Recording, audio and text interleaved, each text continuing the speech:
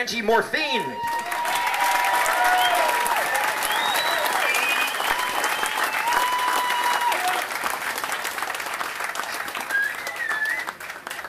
It's really an honor to be here.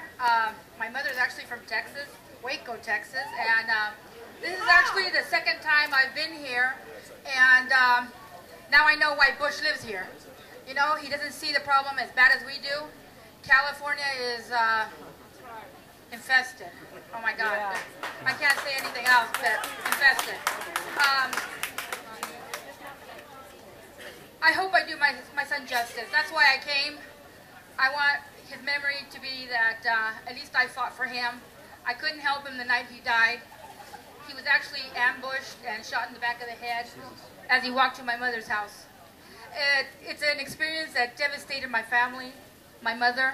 My mother used to be one of those ladies that liked to party, and that day she died with him in spirit. After losing Reuben, I mean, that was one of the hardest things in my life. But that's when I realized that we had a problem. We had a problem in Monterey County. I live in Monterey County, as a matter of fact. It's considered the lettuce capital of the world. My son died for a lettuce on your table. And that's why I'm here, because I want him to live in the memory of everybody, and I want them to know that he was a sacrifice. Me and Lupe started this after he died.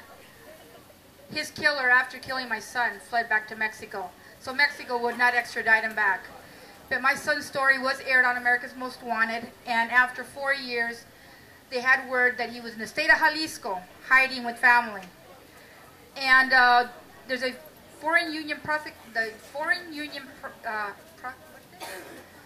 there's a unit in San Diego. It's for foreigners that commit crimes in this country. They actually went into Mexico and put a warrant for his arrest. After 4 years on the run, he was actually caught in the state of Jalisco and is serving 20 years for my son's death.